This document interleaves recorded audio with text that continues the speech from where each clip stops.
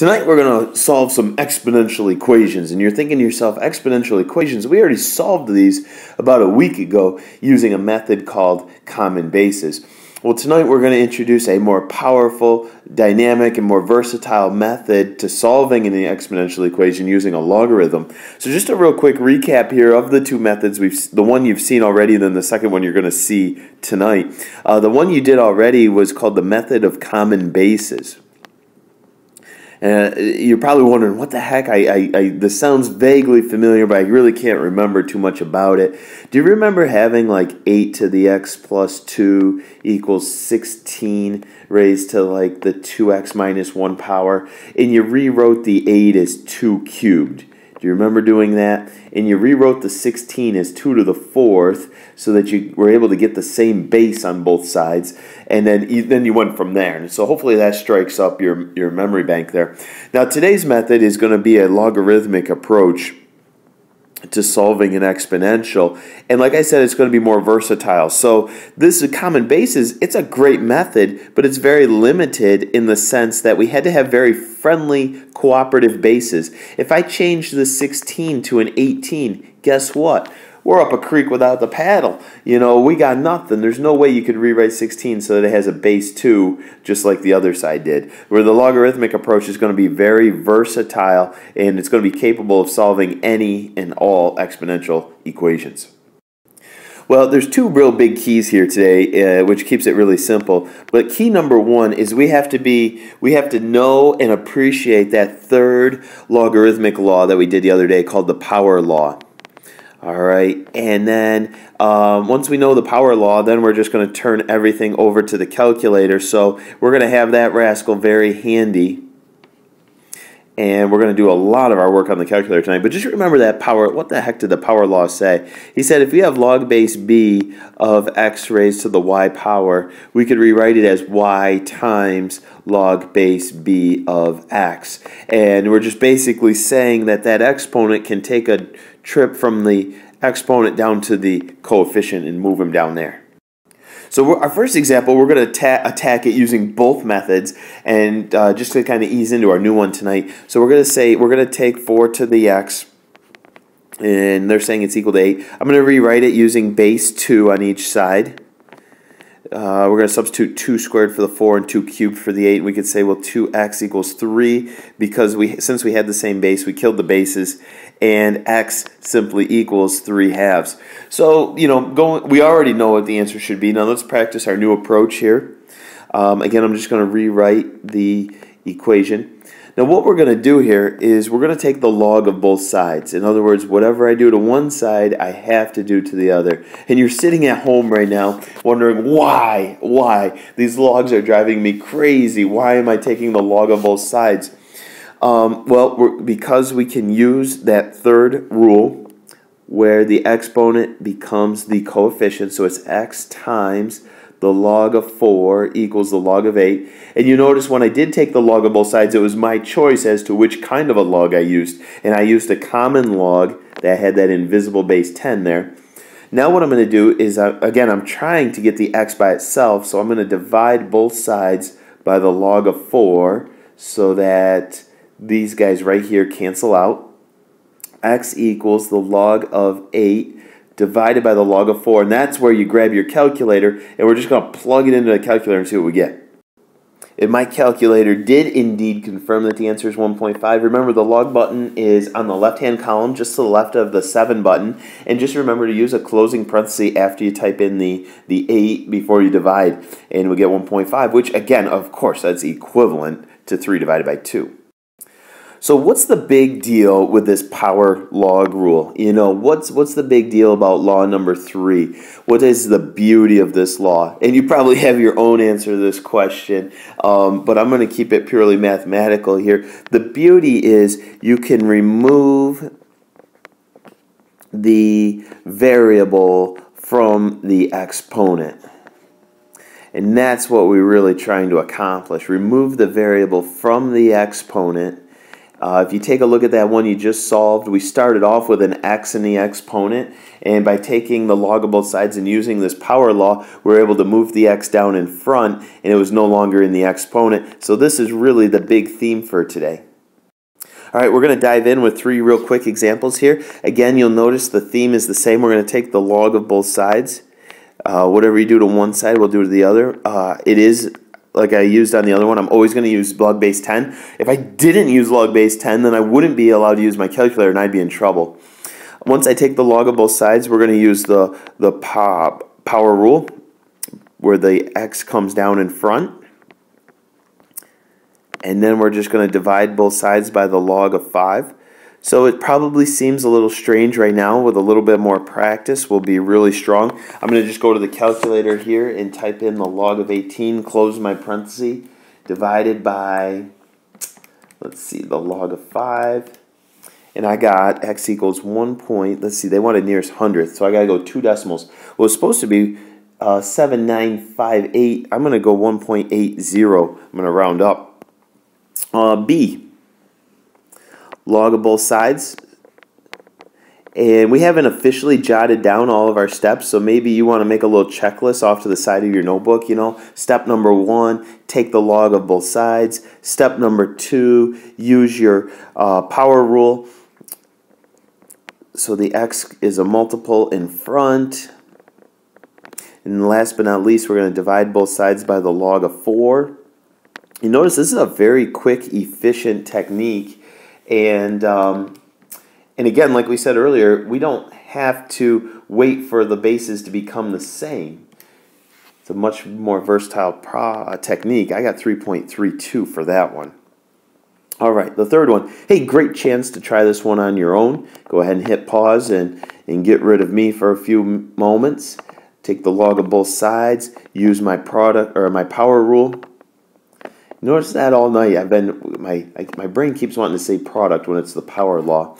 Divide both sides by the log of 2, and the calculator says log of, let's see, 1560 divided by the log of 2, 10.61. 10.61. So good practice there rounding. It was 10.607 yada yada, and I had to round up to the 1. Okay, as the problems get a little more complicated here, I'm going to really put a high emphasis, a high premium on using our parentheses. So my first step is the same. I want you to go ahead and we're going to take the log of both sides. Now just a real quick recap here. How do you even know that this is an exponential equation?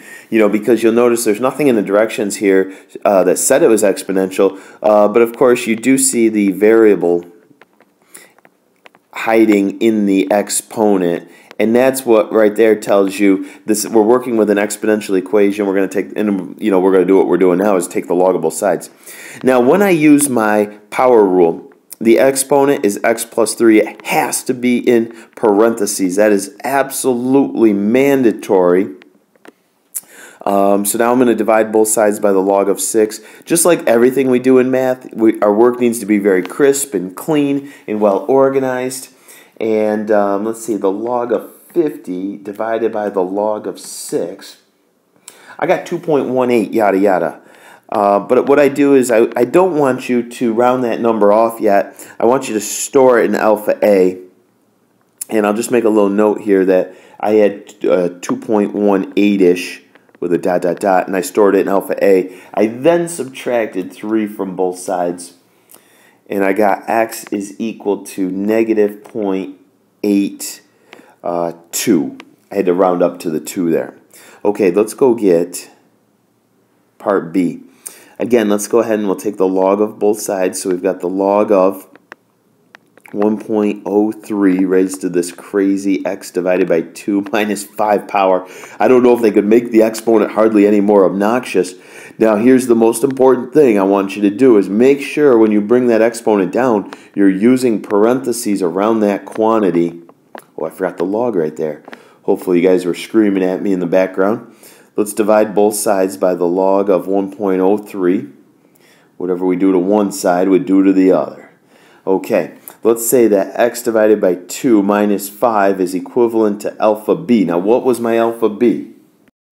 My alpha B was approximately 23.449, yada, yada, yada. But because it's not my final answer, I am not allowed to round that off prematurely. I've got to store it. So then I'm just going to add 5 to both sides. So I'm telling my calculator alpha B plus 5, which is about 68-ish. And I'll store that in alpha C, 434-ish, okay? And then I'm just going to multiply both sides by 2. And I've got 136. And like I said, I hope you're doing, try this on the calculator. Make sure, don't take this button pushing for granted. Make sure you know how to do it. And there's my final answer. All right, now we're going to jump into some word problems, and we're going to tie together today's topic with something we did earlier in the week with exponential growth and decay. And here's an example of how they could slightly tweak the wording compared to something we already know and that's near and dear to our heart. But they said quantity Q is known to increase by a fixed percentage, known as P. It's in decimal form, of course. And Q can be modeled by this crazy function. Q sub 0 represents the amount of Q present at t equals 0, and of course t is in time. Now, I hope that sounds familiar because we studied exponential growth earlier, and we used an equation that looked like this. Notice, so they're using slightly different letters in certain places, but they're equivalent. And this is what they do. They do have the freedom to change the wording on us a little bit. R is equivalent to P, A is equivalent to Q sub 0, Y is equal to Q sub T. They're all equivalent. They all mean the same thing. So let's see if we could use this slightly more complicated form and apply it to a problem. So here's our crazy problem. We've got a biologist who is modeling the population of bats on a tropical island. Makes you think of warmer weather, doesn't it? Now, when he first starts observing, there are 104 bats. So that number right there is going to be my original amount, which is going to go in for Q sub 0. Now, the biologist believes that the bat population is growing at a rate of 3%. So what I'm going to do is I'm going to move the decimal 2 times to the left, and I'm going to substitute 0.03 in for my P. So let's say that B of T, notice I changed my Q to a B just because they requested that I do so. If I write that as a function, it's going to be 104 times 1 plus 0.03, and you can add those together, and we'll just say B of T is 104 times 1.03 raised to the T. Now, very important that you stop right there. Do not make this note, okay? Or I say, do make this note. Do not multiply the 104 times the 103. And the reason that's illegal is because the 103 has a power up here, and you're not allowed to multiply those two rascals. All right, part B. Using your equation from part A, algebraically determine the number of years it'll take for the bat population to reach 200. So let's substitute 200 in for the Q of T part. So let's say 200 equals 104 times 1.03 to the T power. This is an exponential equation because the unknown amount is the exponent, your variable's up there. Let's divide both sides by 104. And see what we get. I got 1.923 ... so I'm going to store that in alpha A. And I think I prefer the way I put it on this screen compared to the last screen where I kind of showed my number with the ... And the ... implies that the number is a never-ending decimal. And of course I stored it. So now I could say I'm going to take the log of both sides. Now I could say log of A equals T times the log of 1.03. So I kind of killed 2 birds with 1 stone. I took the log of both sides and I used my power rule all at once. Now I'm going to divide both sides by the log of 1.03. Notice we are very calculator intensive here, so just type it in very carefully. Hopefully I typed it in correctly, and I'm getting a very reasonable answer. We're going to round to the nearest year, so that would be year number 22. It's going to take about 22 years for the bat population to reach 200. Okay, so we're talking money here. Everybody likes to talk about money. Unfortunately, the stock is declining, and so what I'm going to do is I'm going to use my exponential, not my growth, but my decay formula. So it's 1 minus R to the T. And the stock started at an original price of $22.50. And then it declined, so at a rate of 5%. So I'm going to write 0.05. And now here we're ready to solve the problem. Now they want to know how many weeks will it take for the price to drop all the way to $10. So that's going to be my y value. I'm going to substitute the 10 into there. And you'll notice, just like earlier in the video, we are solving an exponential equation where the variable is in the exponent. I'm going to divide both sides of the equation by 2250. That gave me 0.4 repeating on the left side equals 0.95 raised to the t. And now I'm going to take the log of both sides. So I've got the log of 0.444 repeating. Again, that is definitely stored. And I'm going to kill two birds with one stone. I'm going to use my power rule where I bring the exponent down. And now I'm going to divide both sides by the log of 0.95. So I've got log of alpha a divided by the log of 0.95. And when I did the division on my calculator, it said 15.80967309. So very calculator intensive. Let's see, where did they want me rounding here? I'm guessing nearest week. Determine the number of weeks, it says. So let's go, oh yeah, round to the nearest week. Okay, round to the nearest week. So we're going to say it's going to take approximately 16 weeks for the stock price to drop all the way to $10. And we don't like our stocks dropping, but sometimes they do. Okay, for our wrap-up tonight, our final discussion, we return to evaluating logs using our calculator. And since the calculator only has base 10, and there actually is one other one, and we're going to talk about that later, we're going to really work on converting everything to base 10. So they said, I want you to consider log base 5 of 70. Let's just set it equal to x. We'll say it's equivalent to something, right? Let's go around the world and convert it to exponential. Let's say 5 raised to the x equals 70. That's always a legal move, right? And then we could just do everything that we did tonight. We're going to take the log of both sides, move the x down. And then we'll divide both sides by the log of 5. So whatever the log of 70 divided by the log of 5 is. Now, a few nights ago, especially when we were doing the graphing, I introduced a totally new thing to you called the change of base. Whoops. I'm going to slide the page up. Do you remember the change of base rule? The change of base rule is going to accomplish the same thing. It's just an ulterior option. So when we said x equals log base 5 of 70, we could just say, well, that's the log of 70 divided by the log of 5 using change of base. And you'll notice it did give me the same answer that I had there in pink. And we've actually already gotten ahead of ourselves, and we've actually already solved the equation, which is exactly what they asked us to do in B, so we've already accomplished that. So number one rule tonight, just know that this is a second option to the common base method. We're going to take the log of both sides, use our third law, which is called the power law, allows us to move the exponent down to the coefficient, and you are good to go.